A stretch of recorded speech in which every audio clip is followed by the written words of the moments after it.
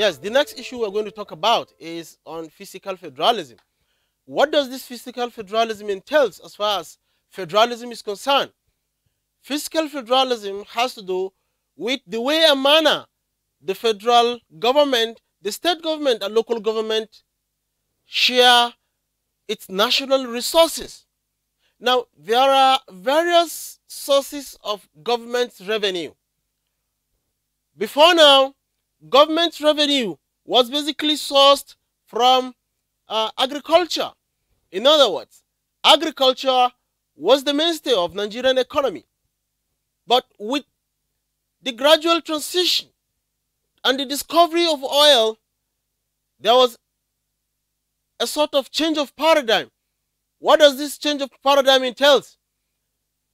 Agriculture that used to be the mainstay of the nation's economy was relegated to the background, and oil was considered the New Deal. As a result of oil exploration, as a result of continued activities of companies that are into oil exploration, especially in the Niger Delta area, it has created a lot of trouble. Now, one of such, or the consequences of the operation of the oil industries or oil companies in the Niger Delta is the fact that it has created oil spillage. As a result of the continued exploration of oil in the area, the water part or water area, talking about the sea or the riverine areas that used to be one of the major sources of the indigenous income. The people in the Niger Delta area predominantly participate into agriculture or fishing, as the case may be. Now, this, as a result of this oil spillage, the water system has been polluted, and now the aquatic animal in the sea or waterways died up, and some of the water that got towards the area or the hinterland or the areas that are not waterlogged eventually become barren, because this exploration, the chemical that comes out with it, is so strong that it made the land to be infertile and can no longer grow any crop. Now, as a result of the need for a federal government to have some sort of bargaining mechanism where the resources that it has accrued from various areas, mining, talk about other non-oil sectors, for example, mining, talking about the IGR, talking about taxes and all of those things. These are areas where the government sources its revenue. And at the end of the day, when the revenue is sourced, it is expected that it should be directed to a particular account, that is the federation's account. At the end of every month, all the component units or states will have a share from the total amount that has been realized for the month. Now, the Nigerian federal revenue allocation experience have actually undergone various phases. From the time where resources in Nigeria was allocated on certain basis to a time where the Constitution of the Federal Republic of Nigeria has categorically recognized the basis upon which Nigeria resources shall be allocated between the federal government, the state government, and the local government. Now, there are basic issues as far as Nigerian federal allocation or revenue allocation experience is concerned. First and foremost, as a result of the continued exploration of oil in the Niger Delta area, it was recognized that there is the need for derivation. And this derivation principle entails that 30% of the total accruals from the Niger Delta area shall be sent back to the host community for development and to ensure that the people in that area were given adequate attention so that their ab initio, what they do to earn a living in life, basically agriculture and fishing, at least now that the waterway is polluted and the land is also polluted, the government should be able to provide the people with the opportunity to earn a decent livelihood. Now, the next is the National Development Principles. The National Development Principle ensures that all the states of the Federation have equal access in terms of siting of developmental projects. Now, the sixth geopolitical zone in the country is expected to have a split of federal government projects. And as this project is being executed, it is expected that at the end of the day, such federal project will have a direct impact in the life of the people in the community, in that very community, or in the concerned community. The next principle that guides and determines federal allocation in Nigeria is the principle of equality. This principle of equality entails that all the compact federation, or all the federal or members of the federal compact, talking about the states, have equal access to the resources that has been accrued. Now, when you talk about equality, that can be misleading in the sense that if we are saying equality, all states must have equal access and equal resources from the federation's account, it means that we are not putting into cognizance the fact that there are states that are economically viable, and the states that are economically viable produces more, and they contribute more to the national coffers.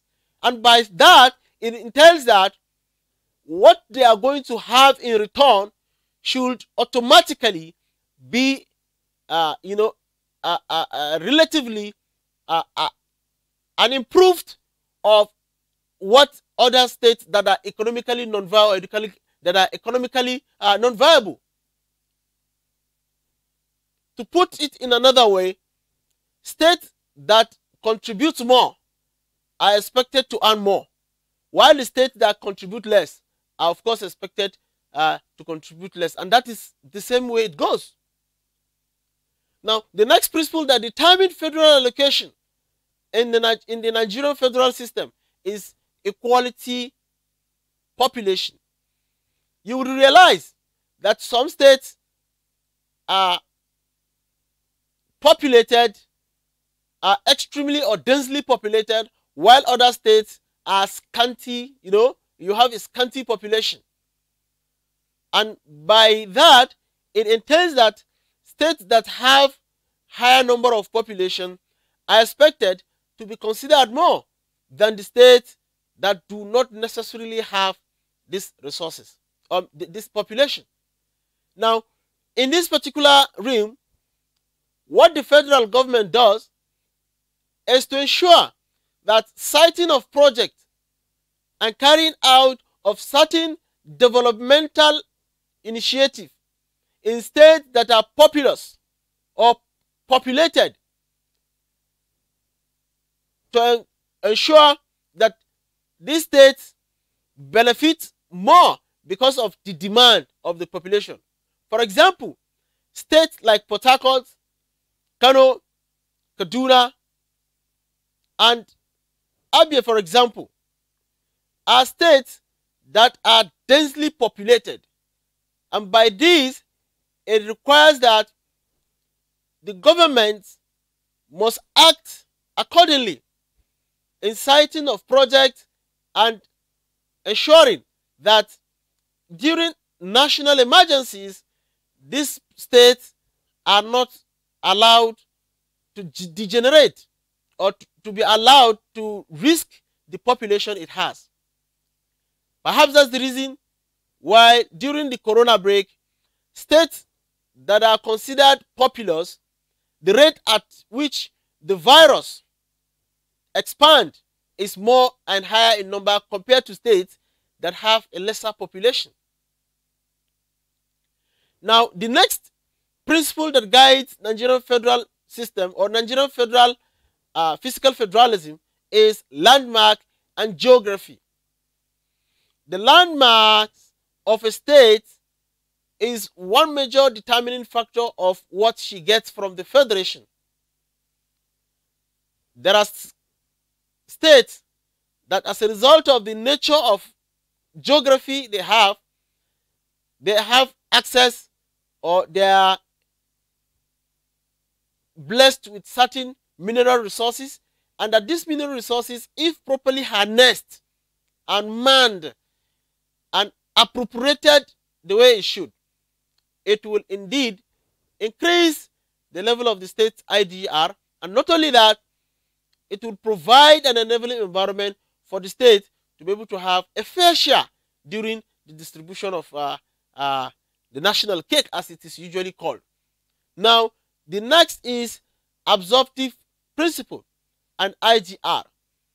In this case, IGR entails the internally generated revenue, and what this entails is basically the ability for the state, or for the component state within the federal system, to be able to raise the needed resources internally to complement the federal allocation they receive on a monthly basis.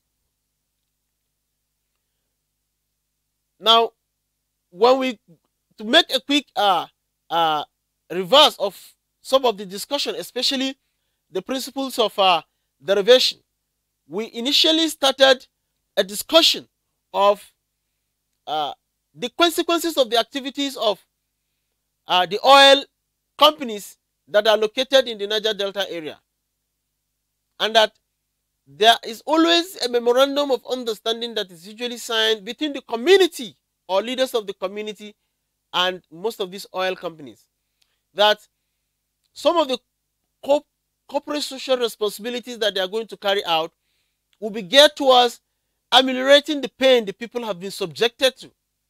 And by this, it entails that the people will be able to have some succor or some form of relief, such that whatever thing they have lost as a result of the oil activities of the oil exploration, at least they have something that will be given to them in return. The Niger Delta experience did not only provide this, or the Nigerian Fiscal Federalism did not only provide a derivation principle.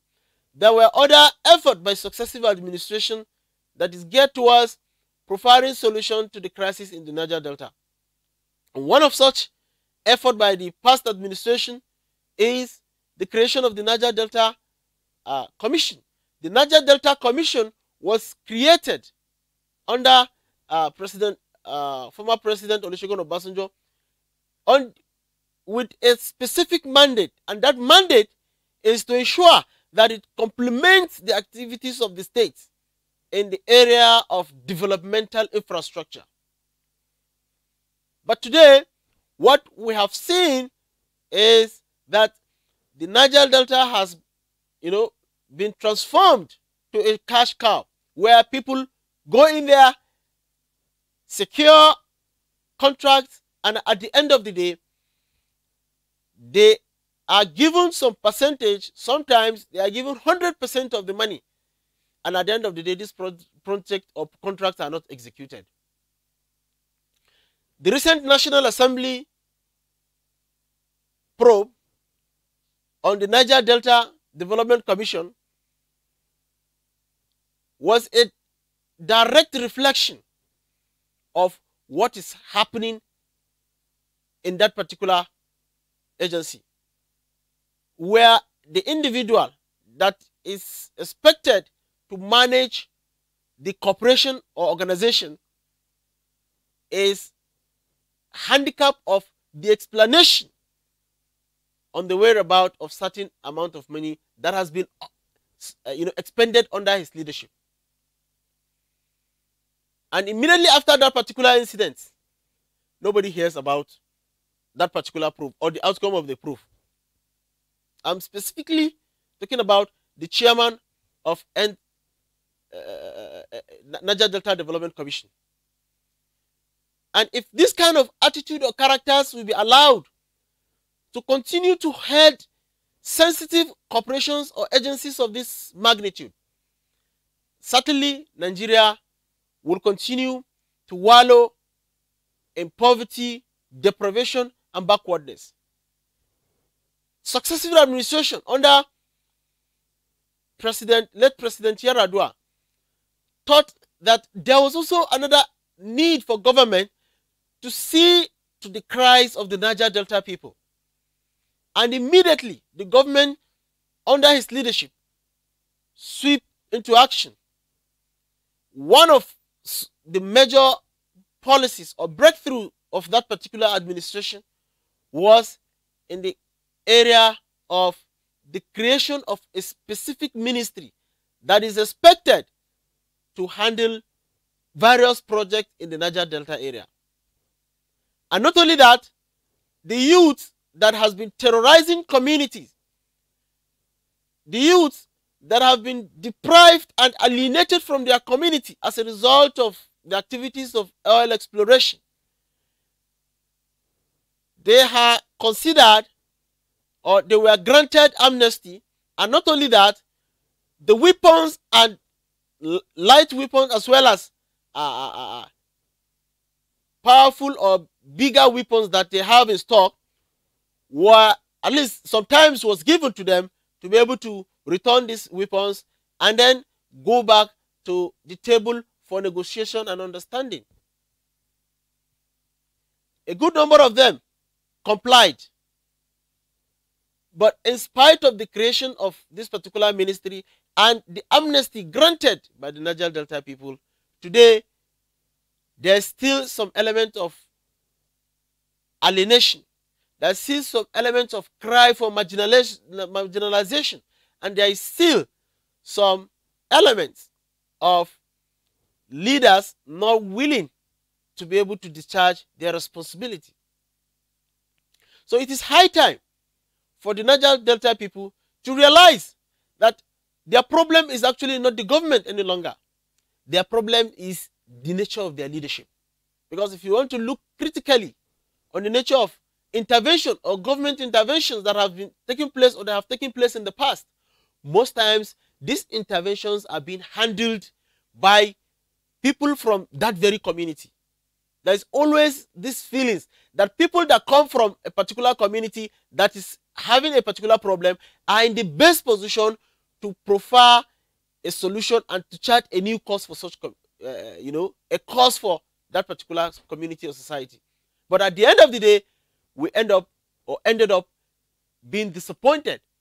Perhaps at this juncture, we might recommend that in subsequent government intervention, people from another region should be elected or should be appointed to head certain corporations to ensure that there is accountability, there is transparency and service delivery to the people. Now, we will quickly look at the next session, and the next session has to do with a comparative aspect. We are going to have some sort of element of comparison between Nigeria and United States of America. Now we're going to look at the strengths of the federal system in Nigeria and that of Singapore. We'll also look at their weaknesses and prospects. First and foremost, one of the strengths of Nigerian federal system is the fact that, according to Bala Usman, so many scholars have argued that the Nigerian or the amalgamation between the Northern and Southern Protectorate in 1914 was a historical mistake. Contrary to this particular perspective, what we have experienced so far is the fact that Nigerian federal system, in spite of the challenges it is facing, has continued to exist and has continued to flourish. And this, according to Bala Usman, is a plus, and Nigeria stands to be a model in Africa. Now, in the area of strength also, one of the strengths of federal system is that it ensures cohesion. There is unity in diversity, and people will have the opportunity, or they have the sense that their opportunity, their expectations and hope will actually be considered, especially in the area of policy formulation and implementation. One of the weakness of federalism is that there is always political tension, especially in countries that are not actually complying with the principle of federal system. In other words, countries that do not accommodate various multi-ethnic, multi-religious, multilingual, as well as all other components of a federal system, such community or countries are bound to always witness political tensions. And there is always crisis of marginalization.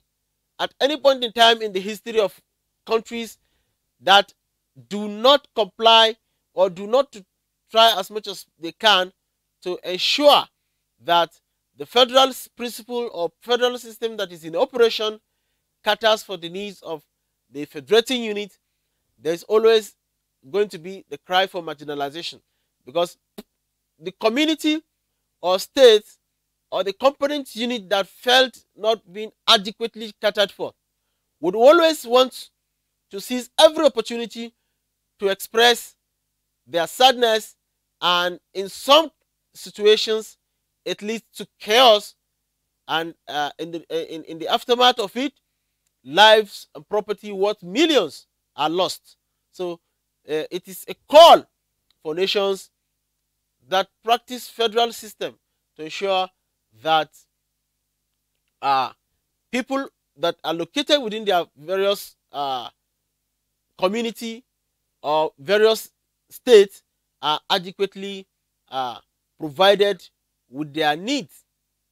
Now, in terms of differences between Nigeria's federal system and Singaporean federal system,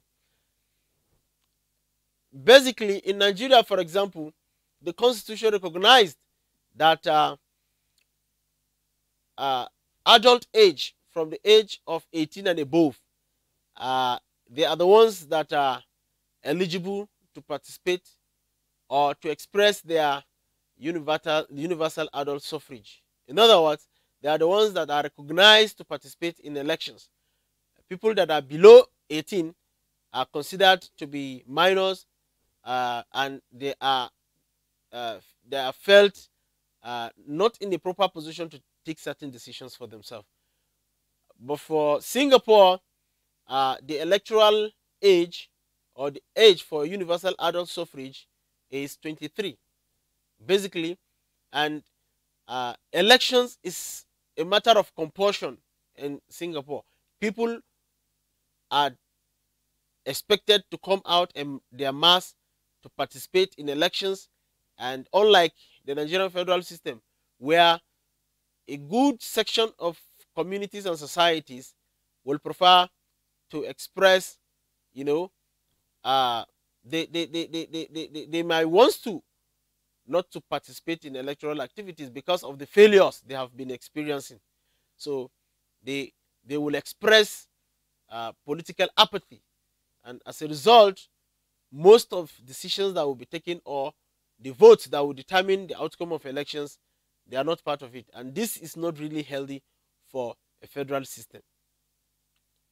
Another aspect of a federal system or difference between Nigeria and Singaporean federal system is the fact that Nigeria operates bicameral legislature, where we have the upper chamber and the lower chamber, talking about the Senate and House of Representatives, unlike that of Singapore, where it is a unicameral legislature, where the legislature, you know,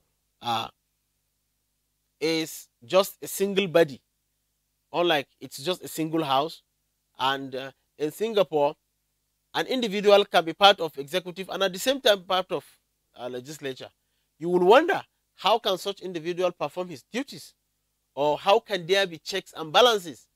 Now, federal ministers in Singapore sometimes are part and parcel members of the legislatures. They make laws and ensure that they check the executives. Now, how they do it basically is this: that there is a specific time they allocate to legislative duties, and there are times that they allocate for executive duties. As a federal minister in Singapore, you are entitled to certain benefits, and the same thing with that of Nigeria.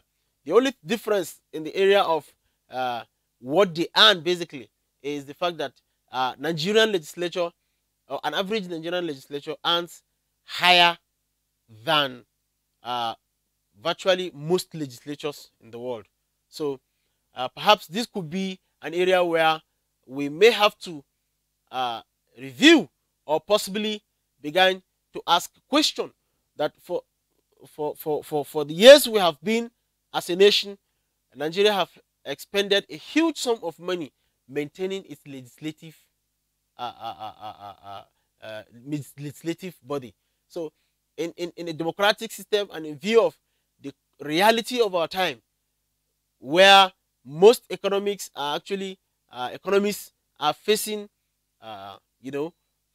turmoil, and there is a gradual dwindling in resources worldwide, it is a call for the nations to re-examine its multi or its bicameral legislative principles or legislative bodies, with a view of ensuring that the expenses or the huge amount being appropriated for this particular body in carrying out their responsibility is cut, so that these resources can be saved to fund certain developmental projects and policy. The prospect for the countries is the fact that both countries have actually had some form of historical trajectories, especially in their experiences in federalism. What we will say basically is the fact that federalism in Singapore have actually yielded a far better result than what is obtainable in Nigeria, even though the nature of leadership in Singapore is not really what is obtainable in Nigeria.